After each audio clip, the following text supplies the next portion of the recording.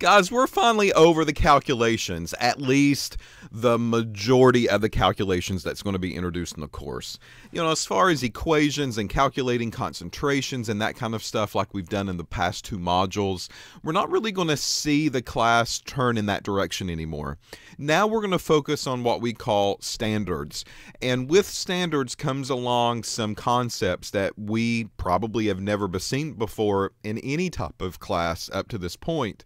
Maybe a few labs here and there that you've taken with us, but as far as a general kind of mainstream lecture topic, you've probably not experienced these before. So all of this information at this point is probably going to be somewhat new to you. Yeah, parts of it will be a review, but a lot of it we will go into more detail with and we need to talk about in more depth. So the very first thing that we have to say when we talk about standards and solutions is the purpose of the calibration curve. We've probably done calibration curves before in our own ChemTech labs, and you might have done it many semesters ago or many weeks ago, and you probably maybe forgot what to do or how to do them.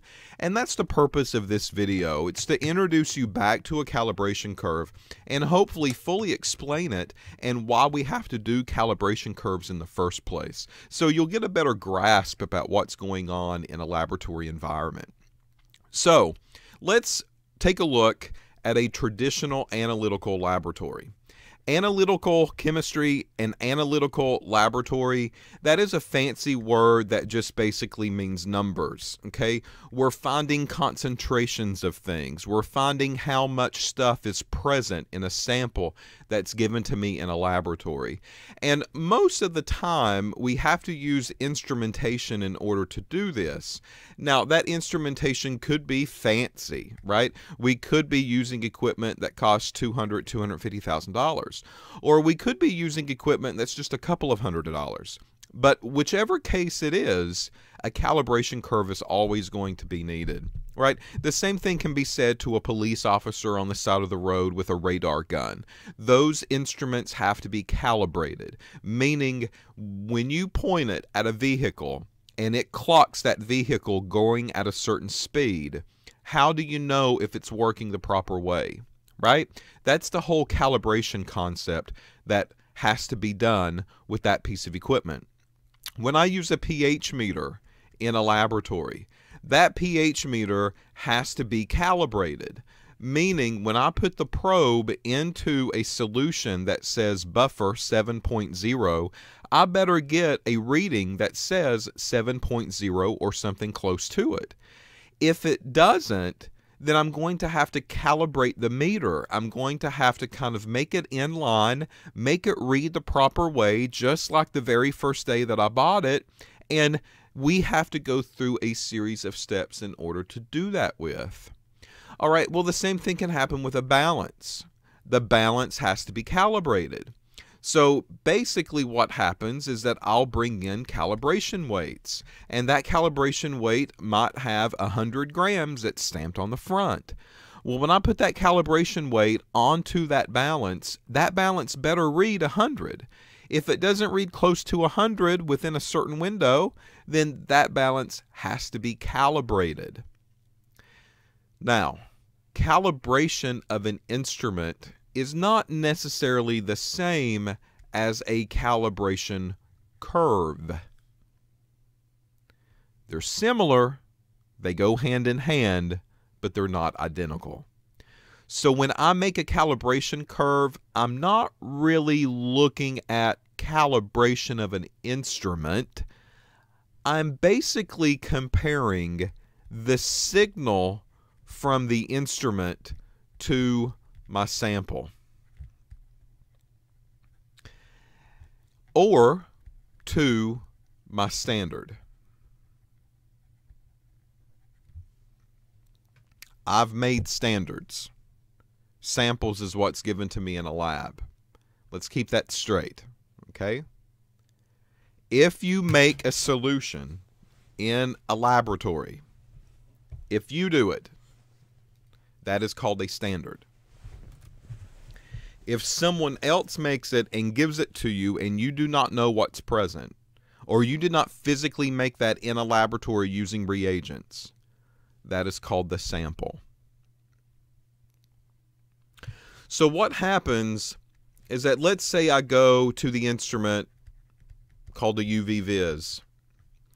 That instrument is going to give me absorbance values. That's its signal that it provides. And let's say it gives me an absorbance value of 0.350.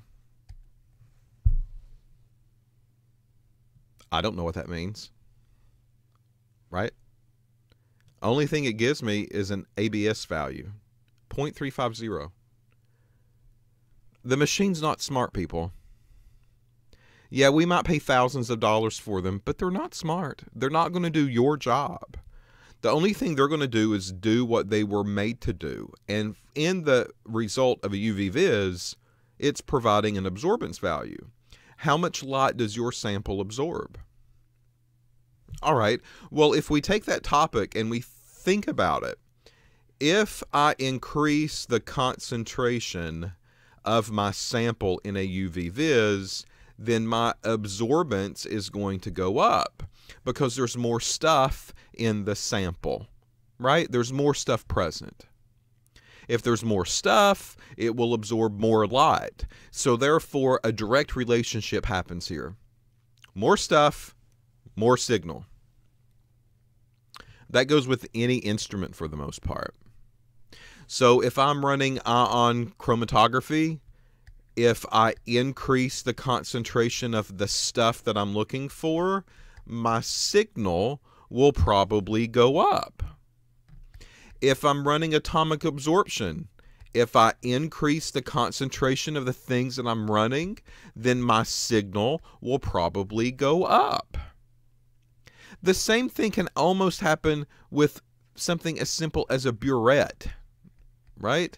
If I'm into the process of titrating a sample, the stronger or the more acid or the more base or the more stuff that I've got in the titration, then the number of milliliters will go up accordingly. This is a common trend that we've seen in everything. The problem is that all of these instruments are very similar to something like a UV vis. They're going to give me a number. And it's my job as an analyst to figure out what that number means. 0.350 doesn't mean anything. That's just a number that's provided from me from the piece of equipment. That's it. How much stuff is present to give me that 0.350? That's what I'm after. That's my job as a laboratory technician. Working in a laboratory, doing some type of testing. I want to know how much stuff is there to give me the signal that I'm seeing on the screen. And in order to do that, you have to make a calibration curve. So what really does that mean? How do I make a calibration curve? Well, I make a set of standards. Typically, you always need 3 standards. That's minimum. Minimum of 3. With the standard set, I also will include what we would call a blank. That means nothing in it at all, just solvent. So if I'm dissolving everything in water, that should just be water. If I'm dissolving everything in methanol, it needs to be methanol. You get the picture. If I dissolve everything in acid, then it needs to be acid. It's just the solvent that you're using. That is my blank, and I should always include that in my standard curve. And then I have a minimum of 3 standards that I have made that has stuff in it. So the universal symbol for concentration is bracket X. So I've got a concentration. I know what I have added into that standard. And then in standard number 2, I increase that concentration a little bit more. I make it stronger. In standard number 3, I increase that concentration even a little bit more and make it even stronger. But I've done it. I know what I've added in there. Okay, well, 3 is the minimum. We encourage you to always do 5. So I'm going to put a 4th and I'm going to put a 5th here. And the reason I'm going to put a check mark beside of each one of these is because we encourage you to have a set of 5 standards almost every time. The minimum that you can get away with is 3. You can't have any less than 3. If you make 3 and one of them's messed up, you cannot do a calibration curve. Sorry, you're going to have to do it all over again. But if you make 5, and let's say that one of these is questionable, like it doesn't quite fit, you screwed it up.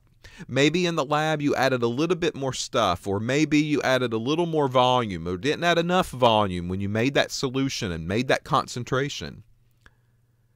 If you messed that one up, then what happens is that we allow you to delete that one from the set, and you do not have to worry about it anymore. And you still have 4 good standards that you can use in your calibration curve. Or let's say that you screwed up number 2. We can delete that one, and we can keep 1, 3, 4, and 5.